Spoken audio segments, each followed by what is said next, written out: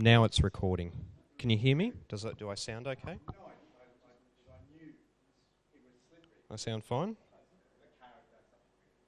I'll just, yeah, now people can hear me too. So I sound fine? Do I look good? I mean that as an honor. I mean, do I on the video? Do I? Good, good. Okay. I'm just going to do a quick talk. You don't even have to notice me or not. This is really only a demo talk. So exactly. Well, oh, that's on slide 4. So and you can ask questions.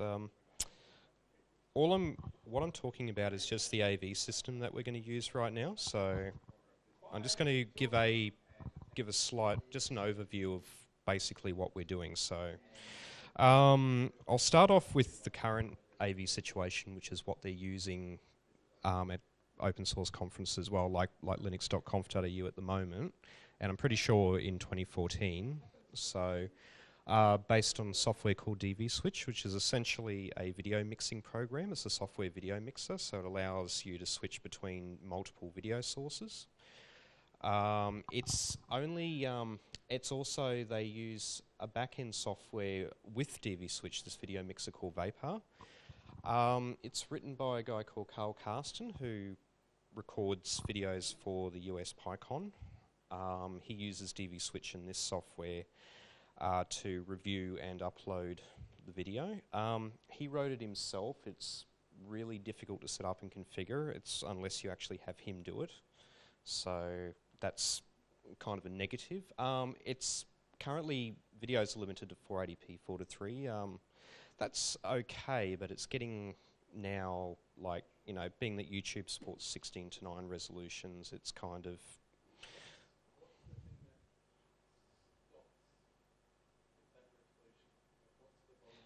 The bottleneck is based on the DV format. So they're using the DV format, so they're using DV cameras, which are limited to... their input resolution is... It's 720 by 576, but with overscan and stuff, they say 480p basically. So, and when you upload it to YouTube, it just rounds it to 480p anyway. So, that's basically the FireWire-based cameras that, and because the architecture of DV Switch is based on the DV video format, which these FireWire cameras actually output, that's the limiting factor. So it's the hardware and the software. It's not really the hardware, I suppose, because you can get HDV cameras. I'd say it'd probably be DV Switch would be the biggest bottleneck. But it's really good software for what it does. Like, it is actually a good video mixer. I mean, we're even using it right now, but with HDMI cards. So, because it works, essentially. And as I said, it based on the DV format with PC capture devices that use a VGA input, which is analog video, but it's also becoming now an old format, you know, an old standard now that, you know, new devices, like you have smart devices like phones and stuff, and they have HDMI, so it's kind of getting a bit long in the tooth. We're still based on DV Switch, as I mentioned.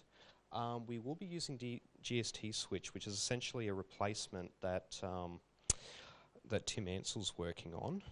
It's kind of I looked at the source code the other day and it's a bit rough, so I would like to use that. Otherwise, there's another software we're looking at called Gallicaster, which we could modify to do the same thing, and it's more mature.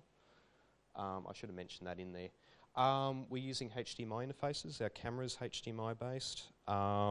This is basically running into HDMI, so basically you can get up to you get 16:9 videos up to 1080p resolution with that, which is good.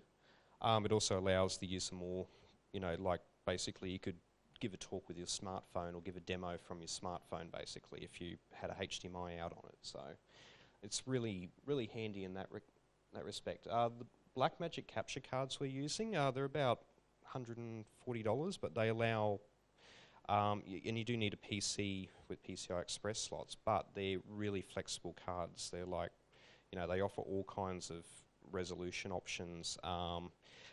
The card I've got even has an SDI input. SDI is a professional video format, which allows basically the pro video people. All the cameras have like an SDI output. It's essentially a pro interface, linking interface.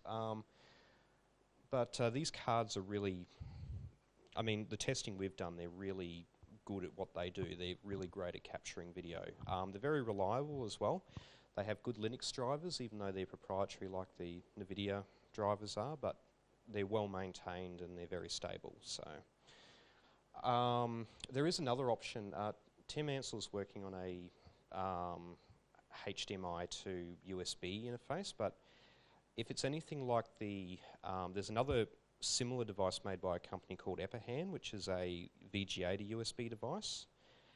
It comes up as a video for Linux device like a webcam, but it has a lower, basically its frame rate is limited by the USB 2 interface, so you can capture 1080p video, but it's going to be basically dropping frames, so, because it's essentially basically the bandwidth is not there, so. Yeah, USB 3, and that's basically, but the hardware that Tim's working on only has a USB 2 interface, because he's building it as it's just basically an FPGA, so he's using a FPGA development board for that. But it's okay for capturing slides, which is similar to this VGA to USB device, which is what it's good for as well, even though it drops frames as well. It's good for static things like slides. So, and also the back end, like I mentioned Vapor, which is the solution that's used now in a lot of conferences, which is used for reviewing this. Essentially what it does is it schedules, it reviews, when the video's finished, you can review the video. So just say you had basically, you had like a minute at the front of the video that you didn't want in a video. You basically trim the video to where the talk starts and where the talk ends. It also allows you to go through the actual video and make sure that there's nothing in the video that, it looks fine before you actually upload it. Then what it does is it handles uploading to places like YouTube and Blip TV and stuff. Matterhorn, excuse me, yeah, Matterhorn's written in Java, but it uses a web interface. It's used by a lot of universities, like the University of California. I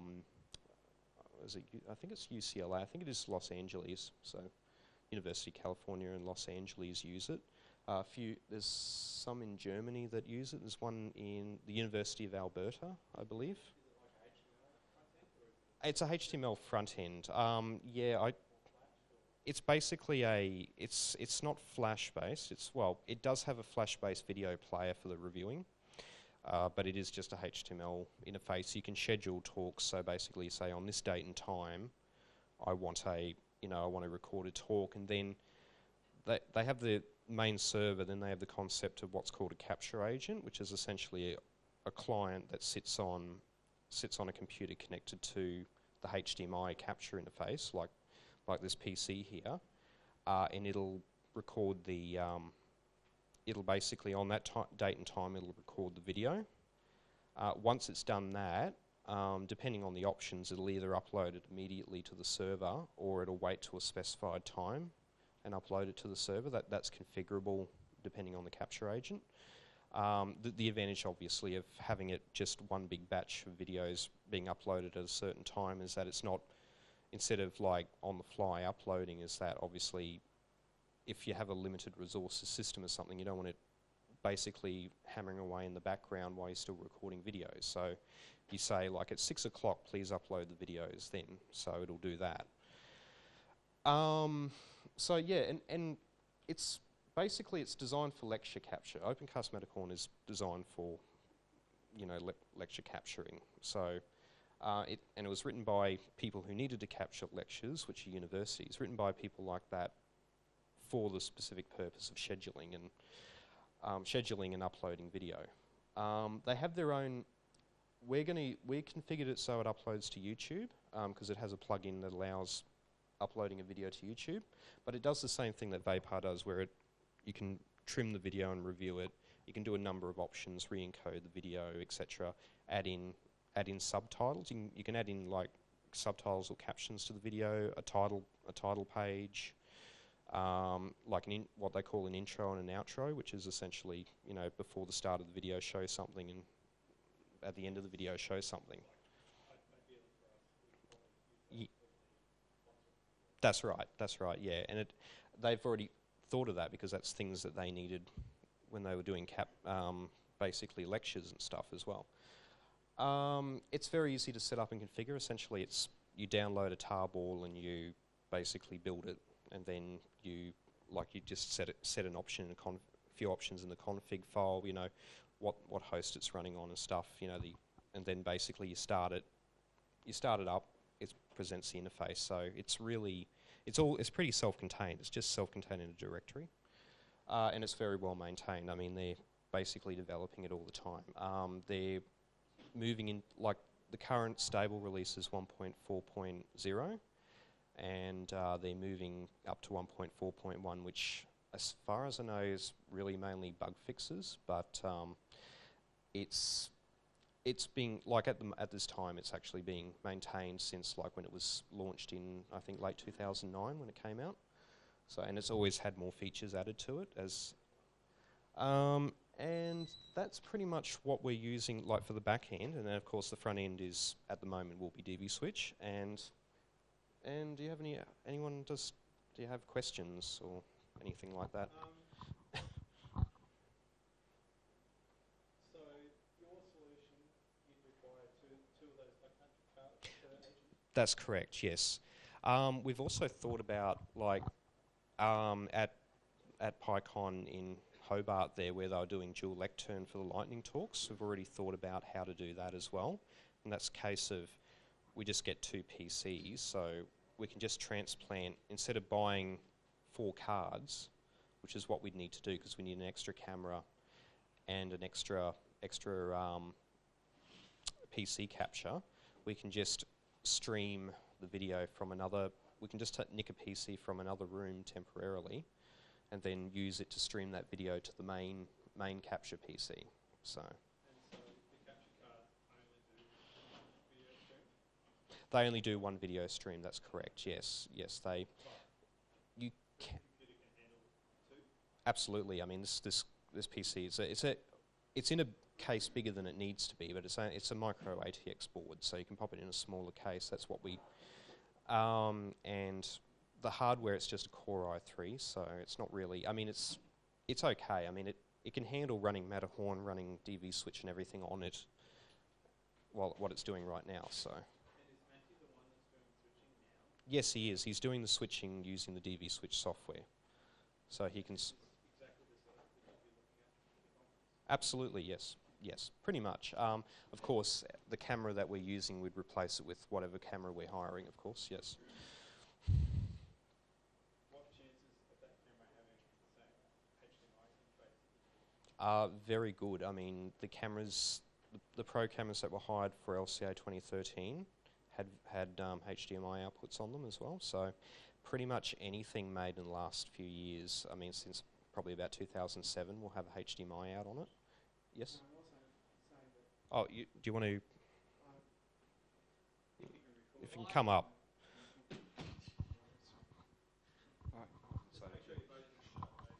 Okay. Can I also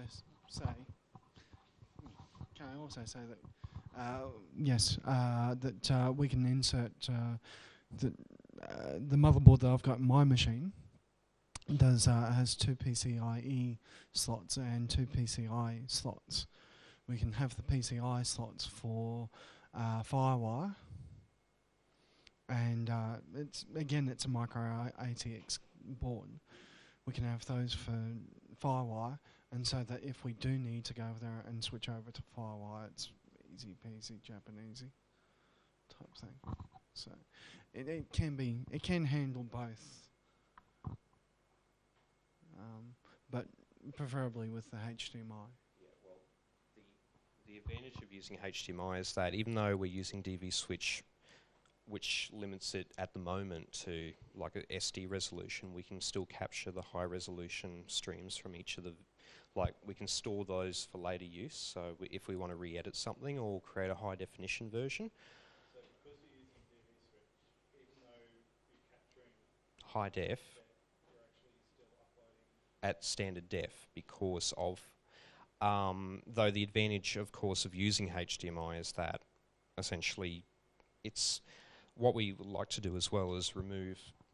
We can inject audio into the cable, so we could have just one cable running to the computer as well, which is a. So where is that mic? That mic's going into that receiver there. So, and that's going through the mixer and then going into the PC. So per room, you're looking at having a PC with 2 of the Blackmagic cards. that's correct, yes. An audio mixer. Yes, yeah, which would most likely be supplied by the conference venue. So, and the Is that audio? How are you mixing that audio into the video? Does that go into Blackmagic cards? no, that's just going into the audio interface of the. It's going into the line in. Though theoretically, we could inject that audio into the HDMI and just use the Blackmagic card as well. The advantage of that is that it would be perfectly synchronized with the video. So. It'd also reduce the amount of cables we need to use as well. So. So what more do you need to do? Like, what are you happy with and what aren't you? We're not happy. Well, I mean, as much as we like TV Switch, it's the limiting factor at the moment. But it does the job so well that that's the reason why Tim Ansell's writing a replacement called GST Switch, which uses GStreamer in place of DV. So you can use any kind of format, but it's not very mature at the moment. So.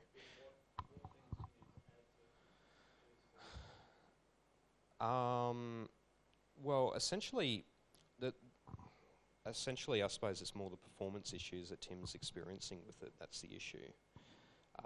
It does, as far as I'm aware, it does what we need to do. It just has performance issues. It's C. It's written in C. DV Switch is written in C++, and this. I don't know why they just didn't kind of just grab DV Switch and then kind of just rip the DV bits out of it and kind of replace it. Maybe it was just. Do you know where the performance issues are? No, but we could find out. I mean, that's something that Tim knows a lot more about because he's basically he's hiring some guy to write it for him. So, but that's the reason they're not using it right at this minute because it has. The option B is also use software called Gallicaster, which shows the two separate high def screens, but it has no switching module, which is something I was looking at as well. It's like but it uses GStreamer in the background. So, in theory, we could make a switching plugin that just basically allows us to do what DV Switch does right there. So. So you've essentially got 3 streams then. You've got the 2 video streams and the audio. And the audio, that's correct, yes. And you are keeping all 3 of those streams separate and combined? We're keeping the plan is to keep them save them separately, but also save the combined video as well. So the combined video is what would go out and be uploaded up to YouTube. That's the high def stuff that we keep, the individual streams. It's good to keep those because they're the original masters and we can use them. If you muck up the switching originally. That's right, yeah, and we could re-edit them or things like that. So, and then we also have the high def video. And that's the advantage of using HDMI as well. We get nice, clean, high-def video as opposed to the solution they're using at the moment, which uses a twin-packed 100, which is essentially a VGA to FireWire capture device. And it's okay if you keeping it at 1024 by 768, but it is a bit muddy looking as well. Like the picture is not exactly, and of course it has the problems that VGA would suffer from, interference and stuff, long cable lengths. Yeah. The twin packs are kind of. They're $800 each too, but we do have them. Linux Australia owns them, I should say. Yeah, and the twin packs also, there's a number of issues that come about with using them. Just things like you need to have them. They can be a bit of a bother at times. So they're temperamental. They're very. They will like if you reset them, they'll just default back to their default settings even after you set them up. Like, so that won't be the VGA input. It'll actually be the because it has composite input on it as well. So and that could happen midway through a talk, and basically, you have to go around fiddling with things all the time. Good thing about this is that this is within the PC that we're controlling. We've already pre-set up because they're basically, you just tell it what resolution you want, it'll stay in that resolution. So it's not like and also the twin packs also, you need another PC sitting at the lectern to actually plug the FireWire interface into. And then of course you got the associated connectivity issues. One of the biggest bugbears is having two PCs is networking between them, and sometimes you might lose your network connection, and then of course you lose your video stream. But so what happens if you... Is that Gary? That's the doorbell. Is that regular? So what happens if you see... I've already got the name of it, the university one where a central server and agents... Yes, yeah. The network goes away. Matterhorn, yes. Yes. What happens if the network goes away? Between the capture agent will still capture the video. It's just because it basically just uses a HTTP interface to speak with it. If it gets 404s, it's just going to just sit there and continue to until the connectivity is restored. It'll just sit there waiting to upload the video. So it'll just keep trying to. They're stored locally. It has no. If connectivity to the server is lost, the capture agents will use whatever instructions they were told, their last instructions. Of course, yeah. Sorry. It's basically up on Tim's GitHub. Yeah. Yeah, I don't think it is because I know software like Galleycaster doesn't have severe performance issues like that. So, and something, it's something to do with basically, and it drops frames apparently as well. So it's dropping. So you guys don't have much experience with it? Not really, no. We've had brief looks at it, but I had a bit of look at the GitHub repository yesterday just to make, just to go over it again, just to make. But have you got some use experience with it? No, but Why don't you have use experience with it? Because it's not really that. It's still a project. It's still very much. I mean, I did try to build it the other day. So, oh yeah, that's another thing I have to. That's right. That's one thing that I need to. It needs GStreamer 1.0 as well, but that's not a problem. That's just. I mean, that also doesn't have the decklink source. Oh, that's right. That's what it was. Yeah. Sorry. That's actually the reason. At the moment, GStreamer 1.0 does not have the decklink source, which is the Blackmagic card source, in it yet. It's. I know why he's having issues. Why? He's probably trying to use something like Gnola. He's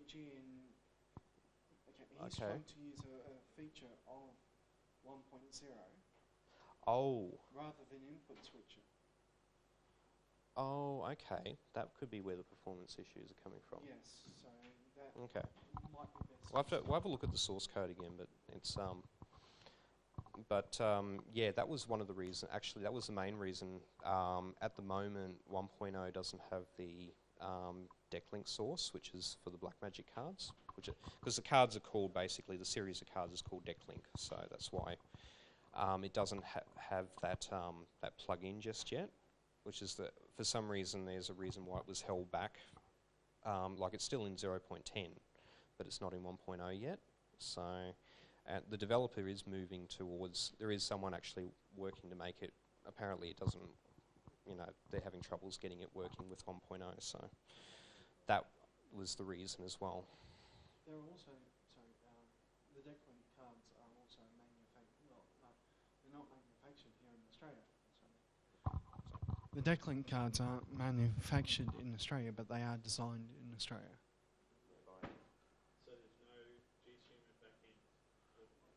GStreamer 1.0, but in 0.1, yeah, there's that's what we're using. So we should be able to compile GSDU against the version of GStreamer that has support for them. Well, Depends on if you're using anything that 1.0 has that GStreamer 0.10 doesn't, that's all. but we could go over there and we could nick their GUI. We can nick their GUI and just rewrite it for Yeah. 0.10 in the background, yeah. Yeah, and then we'd be fully HDMI, fully HD as well. We could upload 1080p video up to YouTube, which is simple really. It's just a case of just recording the video as 1080 and then using the upload plugin in Matterhorn. So. Does anyone have any questions? With the view that this is possibly what we'll be using for podcast. Are you intending to use handheld microphones rather than flip-up ones? No. Oh no, I mean, it depends on what we're supplied with at BCEC. So we most likely will have handhelds, so we can go around and get people to ask questions and stuff like that. But there will be lapel mics for those that need it, etc. Exactly, yeah. This is a cheap and dirty solution. This is something I paid. I don't think the microphone changes anything like that. No. Not as far as the hardware setup goes. Just in terms of quality, you're getting your volumes dropping in and out, resolving it. Totally. Yes, that's exactly right. I understand. And it's the software, and that's been the biggest limiting factor at the moment for moving away from DV cameras. So, but DV Switch just does its job so well. I mean, even we admit that it does its job really well for what it does. There is still active development on it. I mean, I'm using a master version from the Git repository at the moment because it has extra things like you can remote control it, so you can actually tell it to record from another PC. Not its internal architect. No, not its internal architecture. It allows now to use RTSP streams, but they still have to be DV video over RTSP. So that's. And yeah, internally it only works on 720 by 576 resolution, so that's just hard coded into its architecture. It's something they can't really, unless they pull all that out and rewrite it or something. So.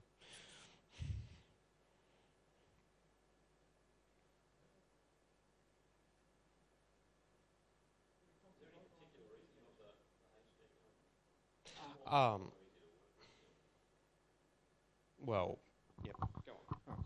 The main reason for going with HD is because Firewire is becoming increasingly.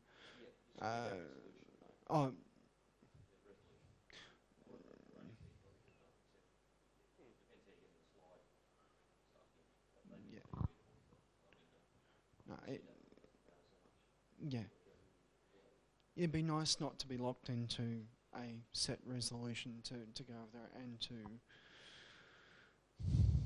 so that you can have high resolution files but DV locks you into a certain resolution. I don't care about the resolution, but I do care about the hardware Yeah. Yeah. Yep. A lot of our speakers I prefer it like that. Yeah, and also HDMI is just so much nicer to work with than VGA. I mean, it's just like it's pretty much nice clean digital signal that you can just, and most devices support it these days. That exactly, yeah. So. Yeah, but it's a bit yucky because you're switching between two streams. So you kind of like renegotiate. And you get audio as well. Is there a way of working around the Mac issue? The Mac issue? What's the Mac issue? No one ever having a fucking dongle for their fucking Mac. Well, the newer, like if you saw like Ryan Stewart's Mac, it has HDMI out on it now. Like the MacBooks now have a HDMI port on the side of them. So,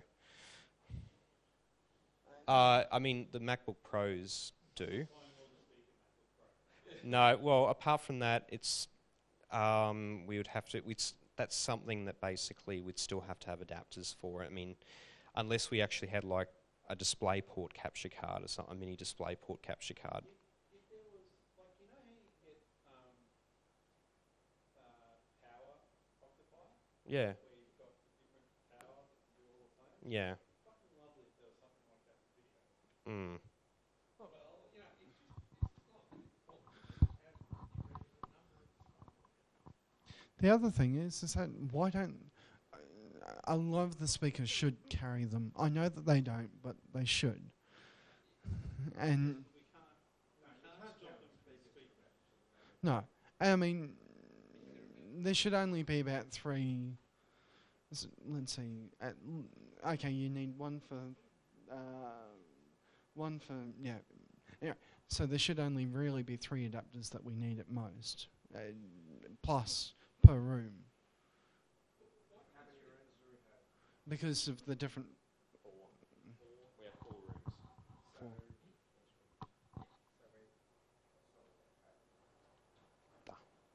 Except people will Of course, yeah. All people forget to give them back, and they just put them in their bag, and it's the same thing. I mean, it's not pinching; it's just forgetting. We'll mail it to the Apple people, like the person who gets it will mail it to the one who doesn't get it.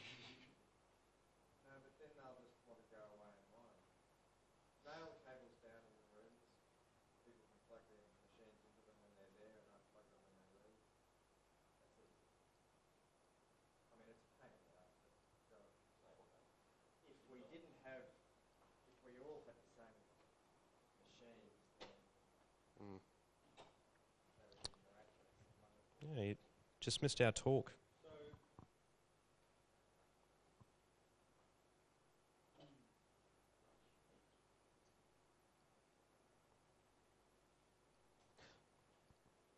yeah, I mean, it's really difficult because you've got all the hardware to go down the HD route, but you're still using the DP front end. Unless we. And it doesn't sound like you've really investigated the HD front end. All that. We have done a lot of that actually. It's just this was basically an interim to basically show that we could actually record video. So without doing any, I mean, the plan obviously would be to have something HD, but we could use DV switch in the back, and in the meantime, that's basically what we're trying to show, I suppose. We have tried to go over there, and we have tried to we have mucked around with GStreamer, and we have tried to create GUI front end GUI. Should only, like, if there's the GUI that already exists. Yeah, but that's the point. It's a lot of these things are kind of, for example, we used Lendl, okay, and Lendl was a kind of worked, but kind of didn't. It did switching. It did not. Actually, doesn't. It actually does a number of nice things. It accepts like any kind, because it uses GStreamer's backend, so it accepts any kind of video. It does nice. You can actually put live titles over the top of the video. It has a streaming plugin, so you can just stream it straight out. It's just buggy and like to crash a lot. So, like basically, it couldn't handle.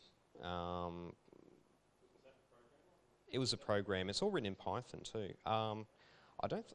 That's the thing. We're not too sure. So. It wasn't No, it wasn't segfaulting crashes. It was. What was it doing again? It was a few months since we looked at that one. If you've got third-party projects which are almost there, Yeah. Yep. Well, that's what we'd want. That's ideally. That's the reason why I'd like, ideally something like Gallicaster with a switching plugin would work great. Actually, it'd be perfectly ideal. it integrates into Matterhorn, has a capture agent backend into Matterhorn, so all it needs is the ability to, instead of just having two streams, which is, you know, basically, and then it saves it out as just two streams, that it could just tee off those from those streams and then have a third one with a switching capability.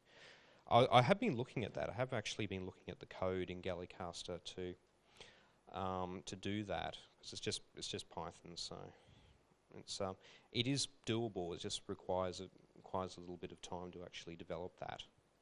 But I would definitely go for that, because that basically doesn't, you know, it's also well-maintained software as well, like it's actively developed, and it'd actually be a good, you know, a good patch for it, you know, to actually be something that probably other people would be interested in as well, to have that switching. Theory about HD and DVD aside, Mm. do we know what we're getting from VCEC? That's something that, No, we can have a sit down talk with them. yeah. Because, you know, if they only supply DVD cameras, No. No, absolutely not. this is, you know, we might as well just use DV switching. No, the camera. They haven't.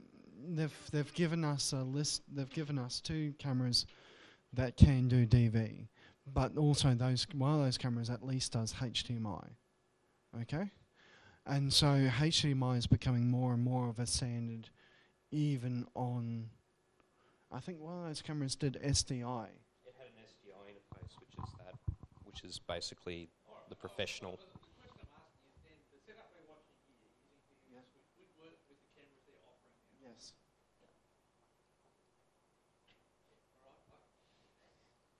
That's, I mean, fine. It's That's possibly the end of the question. yeah, And you can upload those yes, things to YouTube. yes, and that's what's going to happen basically after we stop recording here. If we get really lucky, maybe we'll get HD working quite confident. But right this instant, Yeah, we have a solution that uses VCE cameras and get it up to YouTube. that's right. Yes, I mean, if anything, using the OpenCast Matterhorn backend instead of Carl Carsten's Vapor is actually a lot better anyway. So, like in terms of configuration and the fact that it's just so easy to actually create what's called a workflow, which just basically a set of steps to. My only other question is, tonight are we going to see this talk up on YouTube Yes. using the software that you're supposed to Yes. be using? All right, Yes. I'm out of questions. Yes, because I'll show, and that'll happen during dinner. So, like, it'll just upload. Oh, so you're going to start up and go to dinner? Well, no, I'll let it go and then come back after dinner, and it should be ready. So anyway, that concludes this talk.